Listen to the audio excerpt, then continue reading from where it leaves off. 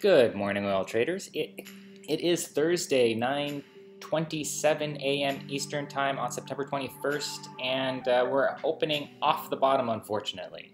It looks like we're starting to pull back. We are down from the open or close yesterday, which was about at 50.70 or so, so we're down about 30 cents.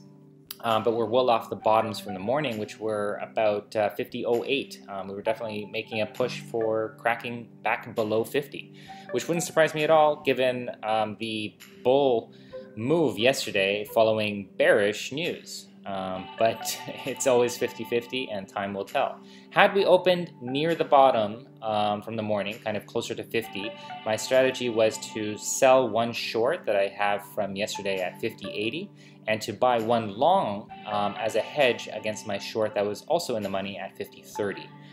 Both of those have now somewhat vanished, so I shall be waiting probably until Europe closes at 11:30, maybe longer.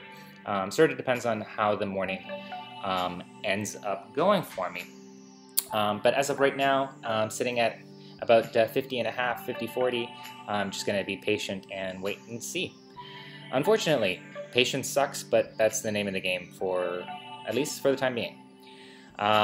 In general, what I'm thinking is basically to be a little bit more aggressive with my trading and to take profits off the table when they are in excess of 2%. So basically a position that is in the money by 2% or more after the price is settled for 15 minutes or more, I'll take the money off the table and look to reposition on any subsequent move.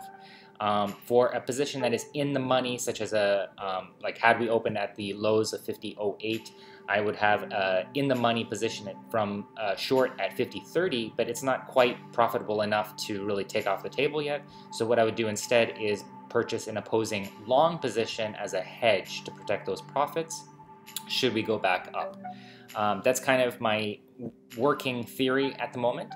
We'll see how it actually pans out in the days and weeks ahead. But that's my thinking. What do you guys think? Hit me up down below on the comments on YouTube or over on TradingJournal.ca, where you can find more information on my portfolio, trades, charts, results, performance, etc. Give us a thumbs up, subscribe to stay tuned, and I'll check back with you guys ahead of the market close at or around 4 p.m. Eastern Time here on the East Coast. Until then, good luck. Cheers.